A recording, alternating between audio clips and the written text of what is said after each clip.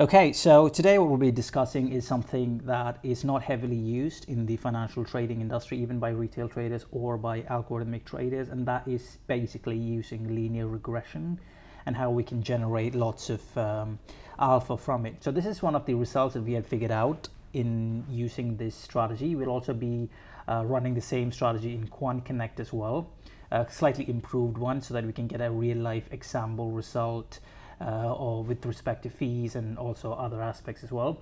And also, since we're doing two data sets, it will be more ideal to see how accurate the results are.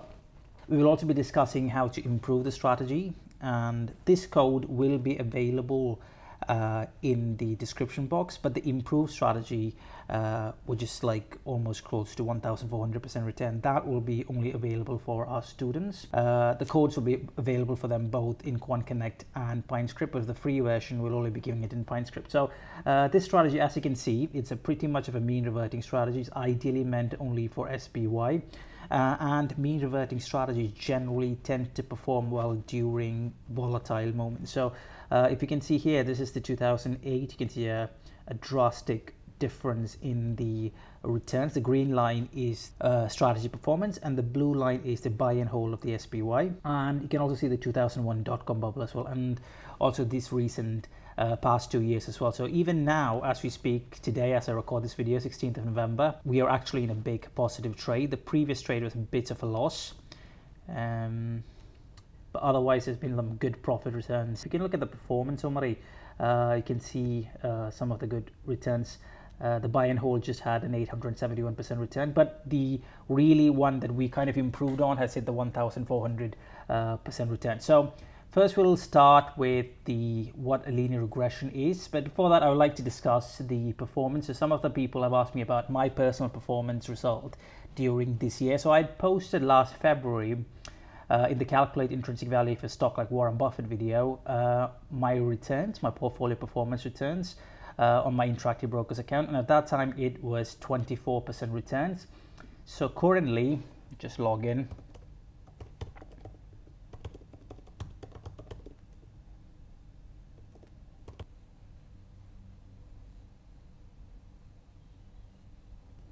So currently, as of today, we are at 32% return, and at what the highest peak I had close to 77% return.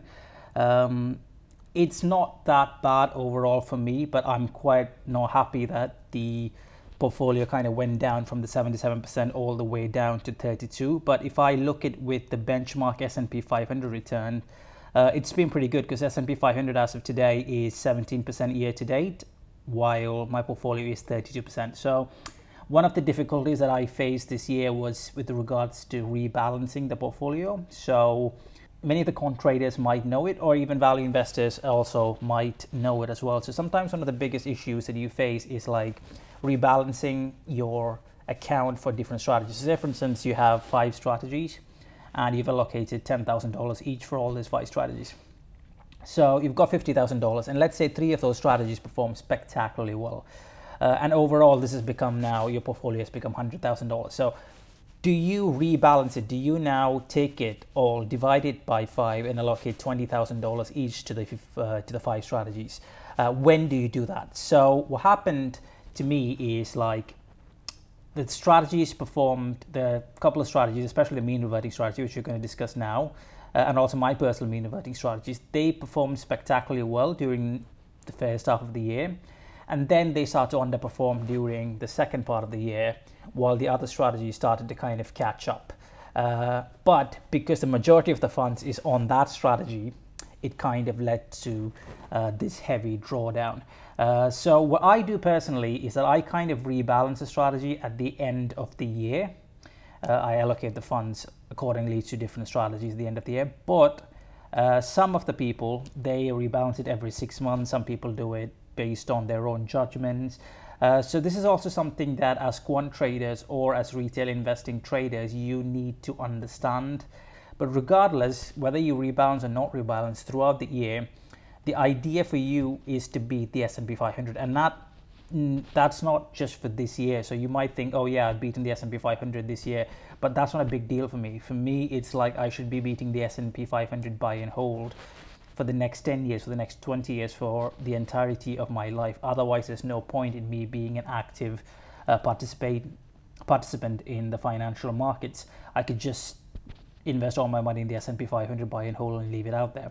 And if it's not the S&P 500, if you look at the Vanguard Total World Stock Index, again, I would outperform that one. So you get the idea, and this is what you're looking for. If you're looking at the weekly and monthly, none of this really matters, but I'm just giving it to you so that you guys get an idea on what to look out for. But at the end of the day, all you need to do is to beat the CAGR to drawdown ratio, S&P 500 in the long term. It doesn't have to be this specific year. So you personally could have like a horrible year this year, but the next 2 years or 3 years, you could like be having spectacular great returns, and I could be having not so great results. But at the end of the day, it's like your target is to beat the S&P 500 buy and hold, CAGR, and the drawdown ratio. So we'll just start with the simple linear regression. So this is from the Boston University. I'll leave the link in the description. And I'm not going to go deep into it because there's lots of available resources with regards to simple linear regression. So basically, I've got the x-axis and the y-axis. So let's say we'll give a simple example here. This is the reason why I picked this specific site, because you've got the height and you've got the body weight. So we scatter these numbers. We actually plot these numbers with the height and the weight in the graph, and then we figure out a line, a linear line, kind of close fitting to all these scatter plots, and we use that as a predictive measure to find out the body weight. So in this, the target variable is the body weight, and the predictive variable is the height. So on the other hand, when we are doing trading, the x-axis will be the time and the y-axis will be the price, or the closing price. So y equals a plus b of x, and basically there will be an error term there as well. So whenever you have like a height, you put that in there, and then they calculate the weight. So similarly, once we get the equation y equals a plus bx, we basically feed in our time, and then we'll get the closing price of that specific period. So now if I can go into this is the Pine script chart. I'm just going to leave this here for now. I'm just going to get the indicators and linear regression. So linear regression channel. So you can see this is like a 100-period linear regression. So 100 periods of linear regression is kind of plotted. This is the upper end, and the lower end is, I think that's 2 standard deviation on the upper end, lower standard deviation. So you can actually choose 5 periods. You can choose whatever periods you want. So basically, it just takes a linear regression of that X amount of periods and basically calculates it. So you can use it for different kinds of strategies. You can use it for a trend following, or a mean reverting, or a momentum based strategies. So I'm using this at the moment. This video will discuss about mean reverting strategies, because there isn't much mean reverting strategies out there in YouTube or many places, and many of the students have expressed concern to give me more ideas on mean reverting strategies. So let's discuss basically the strategy that we have coded here. So initially we've allocated a capital, so for this strategy, so you can do $1,000, you can do $500, you can do $5,000. I've just put a $5,000, which is a roughly starting point. So $5,000 is allocated fully for this strategy. So whenever there's an entry signal or an exit signal, this capital is allocated as a starting capital right from day one. So you can actually change it to $100 if you want, but it depends upon your capital size. And now we have allocated the length. So we're using a 14-period length, and then TA.linreg basically gives you the linear regression curve, and that gets stored into linreg. Okay, so the source is the closing price and the length is a 14. So you've got the closing price and you've got the 14 period. So you've got a 14-period linear regression, and then here comes the condition, really.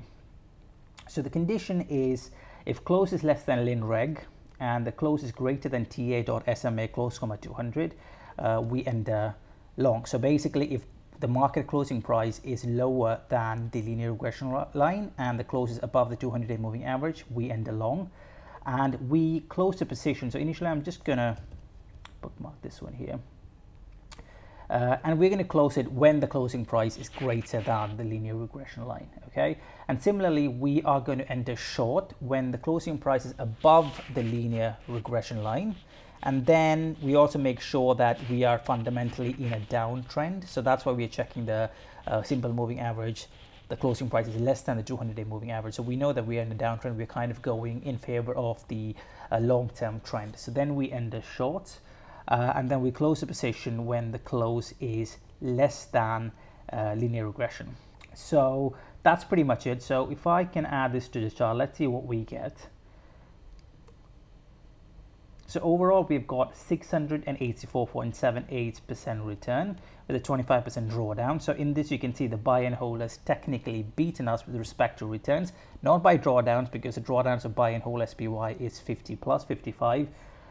So what we're going to do is we're going to make some changes to this, right? This is where, as quant traders, we kind of have an edge. So we are going to make slight changes to it now to close of 1 is greater than linear regression. Now let's see what we get. And now let's see the returns. And now we've got the returns substantially improved. It's 985% return. The drawdown hasn't changed substantially, but we have beaten buy and hold with respect to net returns and by drawdowns of the S&P 500. We can keep on changing this, and that's where another skill of quant traders come. That is basically optimization. So students of Quant Program know how to optimize those results. They know how to do forward testing, because pure optimization is simply not enough. You will have to optimize this and then do a forward testing at a regular interval so that you can get a better returns. And on top of that, you will also have to do the position sizing if you're doing a portfolio based strategy. So what I can do is I can also optimize in many situations. I can actually optimize this SMA. I can actually optimize the exit. I can give a completely different exit. You can actually get exits, something that you have never even thought about. You don't have to put the entrance as a linear regression and the exit as a linear regression. You can actually mix this up. So here, let's say we do like 17. Let's see what we get with the strategy tester. So now you see you've only got 888%. Actually, it kind of went down now, but we've actually improved on our drawdown. So we can keep on doing this, and our target could be the CAGR to drawdown ratio. But as always, make sure you do the forward testing. So I'm going to make some minor changes, which is only available to our quant program students, to make this result substantially better. And I'm going to blur this out as of now.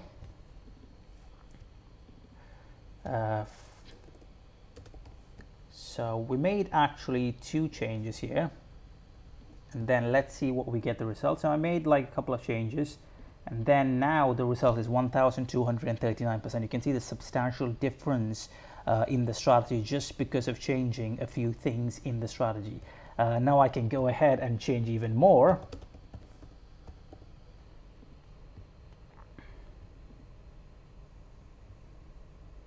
Now it's 1,447%. So this code will be available for our quant program students, and you guys can keep on making changes to it. But at the end of the day, you know the blueprint. I'm going to explain roughly the blueprint for quant traders that we teach in the quant program community. And that's basically, first you do a brainstorming idea.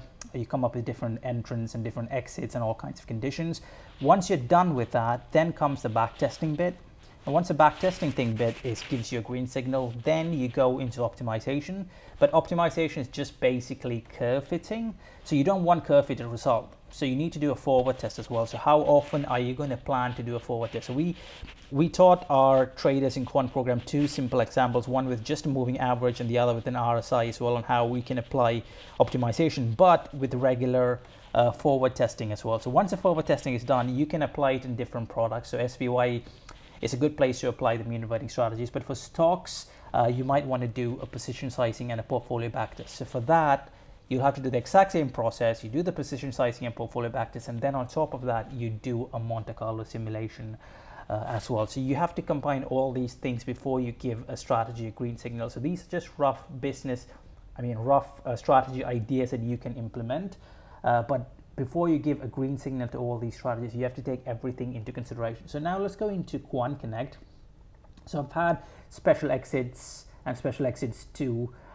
So if you can look at both these strategies, you can see the fees here. So we've taken commissions into account. This is the interactive brokers default commissions that's set in Quantconnect.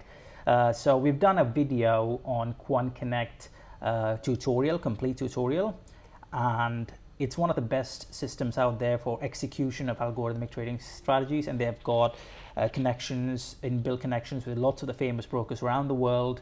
You just have to plug it in and just go live, and it's as simple as that. Just log in your username and password to your broker, and then that's it. So here you can see the returns are not that great. It's 1,052% and 1,000, roughly 1,000, but you have to understand that this strategy started in 1998. This data, on the other hand, started from 1994, but roughly we've got almost close, the results being quite close. Again, different data feeds, so that's also a consideration that you have to do. So if you can scroll down here, you can see the drawdown 24%, which is roughly around the drawdown that we were looking at here in PineScript as well. 10% CAGR, again here, again 10% CAGR, roughly 27% drawdown. So now if you can look at the average win average loss, these are typical numbers that you would see for a mean reverting strategy. For a trend following strategy, generally you will see something like a higher one, maybe like 3:1 kind of an average win to average loss. No, I mean like the average win will be like a bigger amount. The win rate will be lower for a trend following or momentum trading strategy, but for mean reverting strategy, win rates will generally be higher. So here you can see the win rate is 66%.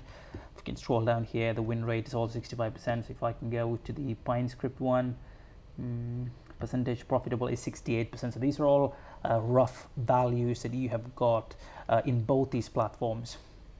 So hope you guys kind of understood how linear regression strategies can be created and can be applied. So mean reverting strategies, I would generally advise you to create it in the index, never to do it in stocks. So if you're doing it in stocks, then make sure you do a portfolio backtest and a Monte Carlo simulation. So for stocks, when you do a portfolio, I prefer to do trend and momentum following strategies. So the last 2 years, if you can see my results in the interactive brokers as well, this year my performance has been substantially well because of my mean reverting strategies, because the S&P 500 was quite volatile. Now sometimes it can be not that volatile, it can be like a slow grinding market up. So in that case, the mean reverting strategies generally don't give you much returns. But however, the trend following and the momentum based strategies on stocks give you substantial returns. So you have to get a portfolio of strategies, just not one strategy. And each strategy you should allocate X amount of money. You know, for example, one strategy giving $2,000. You've got 5 strategies now. You've got $10,000 allocated to each strategy, and decide on when you are going to rebalance the strategy and all those things. So the code is available in the description. The high-end result code is available only for the Quant program students. So if you have any questions, just let me know, leave a comment or send the email for our official email address available in the About page, and we will respond to you. Hope you liked the video. Thanks for watching. Bye-bye.